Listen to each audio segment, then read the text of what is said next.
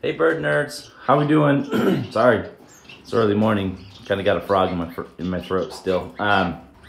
Just want to bring you a quick update. So we've got the birds in, like you guys saw the last video. Glad to hear a lot of people take value in the videos and they help you. That's the whole goal, right? Is we want to share our knowledge on breeding and taking care of our birds and making sure that they're healthy and that we're able to enjoy them, right? So that's the whole goal and purpose, at least for me, in keeping birds aside from the pure enjoyment that it brings to me. So just wanted to kind of bring you guys an update. So we got the cage built. I need to clean it.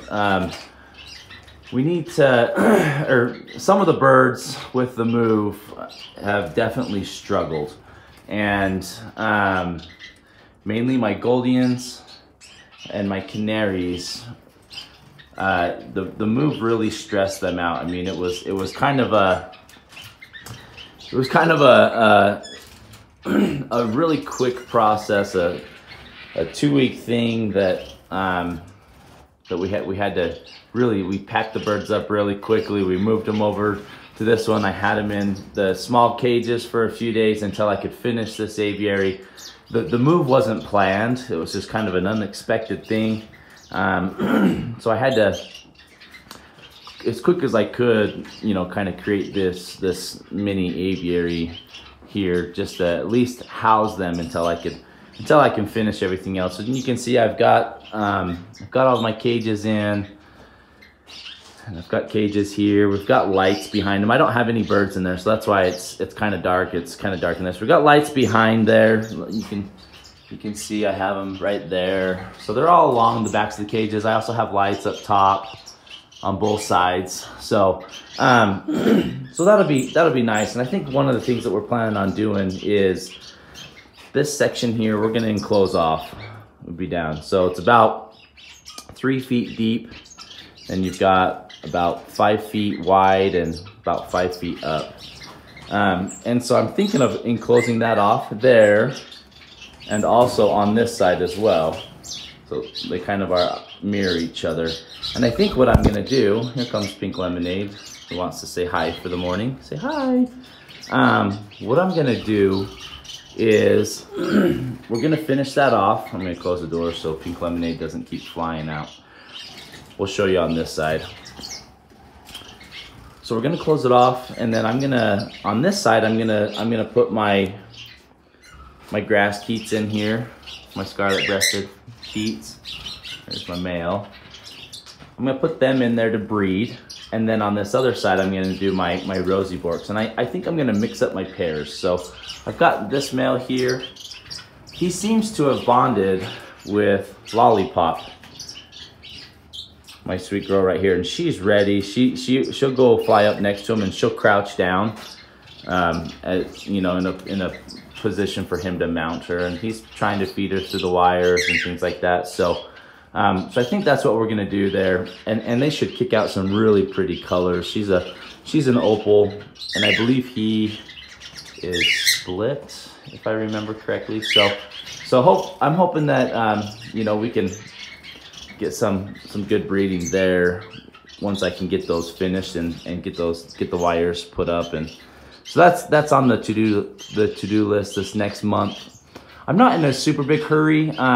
Winter is starting, and even though my one Rosie Bork pair, they probably are ready and they would breed for me. I think I'm gonna try and push them throughout the winter and kind of do a big spring push with all my birds, especially like I said earlier, my Goldens and my Canaries.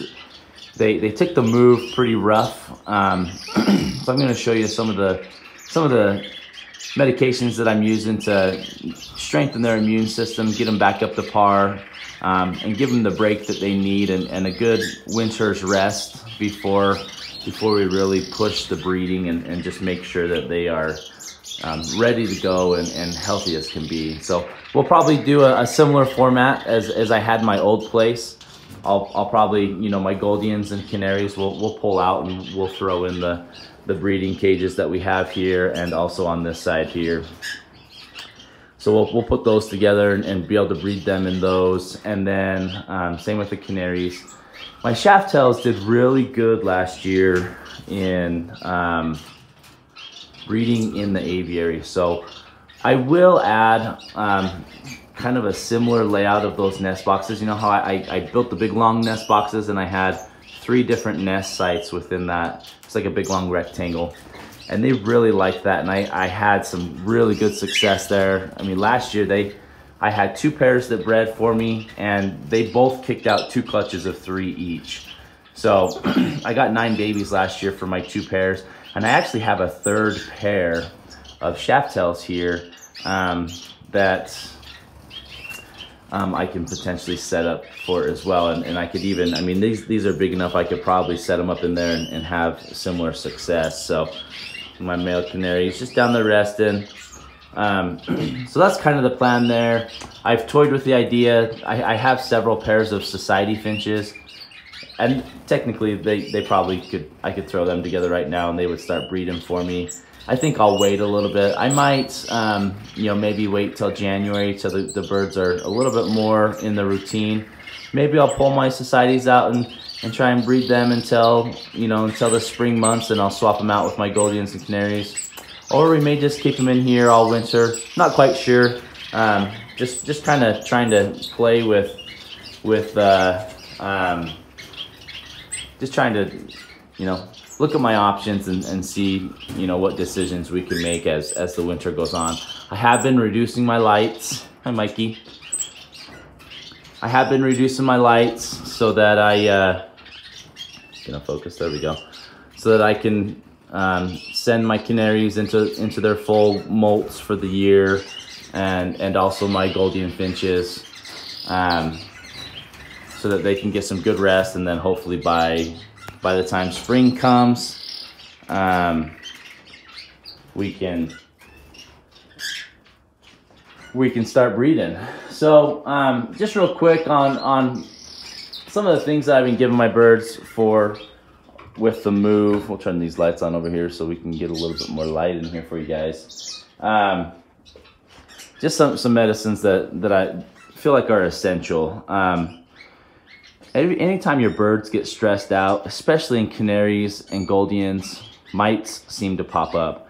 And in my old place, I did try and keep them on a quarterly rotation where I would feed them. You know, I would either scat them or S76 them in their water, which typically kept the mites to a minimum for the majority of my birds. Every once in a while, I'd have probably, like, you know, like an older bird would get sick.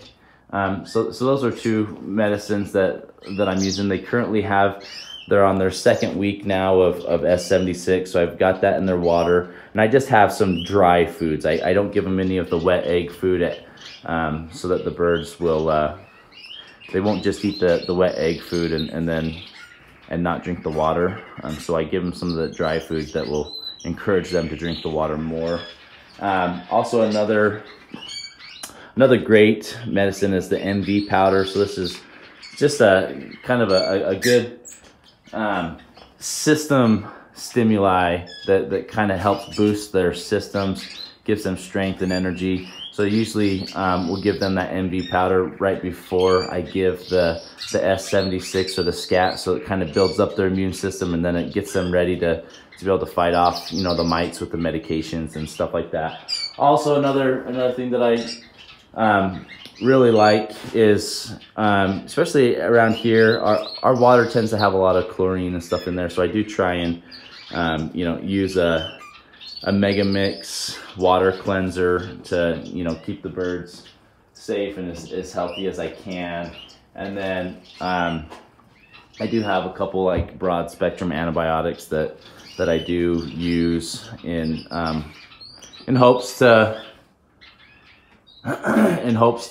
maintain the health of my birds and keep them going. So those are just a couple medications that I keep on hand readily all the time. And really with the S76 and your scat, it is important, even if you have healthy birds, it is important to do routinely maintenance, right? Just to stay ahead of the game, keep up on it, don't allow it, you know, it's just like humans, right? We try and eat healthy and take our vitamins, even when we're not feeling sick, to hopefully prevent any sickness from coming down the road. So that's kind of the goal behind that, and in hopes that we can, you know, always stay ahead of it and keep the birds as healthy as we can. So, but that's kind of the plan that we have here. We're gonna, you know, get the birds up to par as far as their health goes. I have been reducing my lights, so they're down to, and I've just been mimicking the sun. So we're at about probably about 9.5 hours of light right now. So that's about where their lights are.